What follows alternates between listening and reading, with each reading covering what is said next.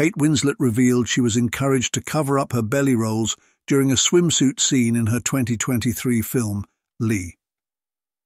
"There's a bit where Lee's sitting on a bench in a bikini, and one of the crew came up between takes and said, 'You might want to sit up straighter,'" she told Harper's Bazaar in a cover interview published Tuesday. "So you can't see my belly rolls? Not on your life," she recalled responding. "It was deliberate, you know." The 48-year-old actress said she strategically stopped working out before the film so her body would look softer for her role. In Lee, she portrayed the real-life American war journalist Lee Miller. When asked by Harper's Bazaar if she minded her body looking less than perfect, she responded, "The opposite.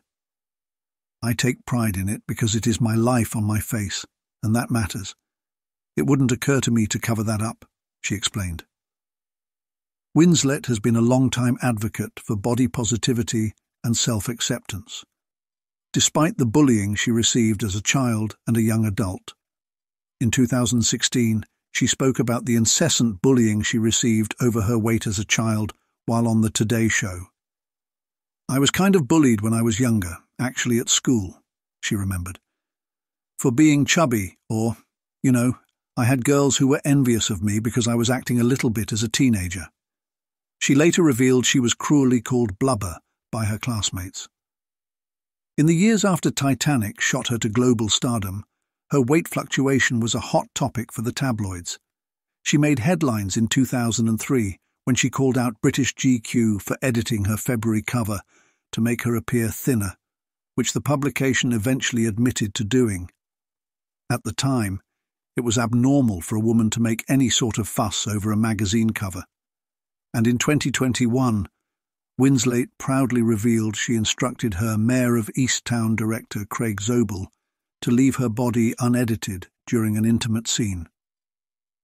During her recent chat with Harper's Bazaar, the Reader star said she thinks society is moving in a better direction regarding how they view women's bodies. "I do feel a huge sense of relief that women are so much more accepting of themselves and refusing to be judged," she noted. "Because I don't know a single contemporary of mine who grew up seeing her mother looking in the mirror and saying, 'I look nice.' My mother never did. It was always, 'Oh God, I don't think I can wear this. Do I look hippie? Does my bum look big?'" She added, "We waste so much time being down on ourselves, and I'm just not doing it ever again."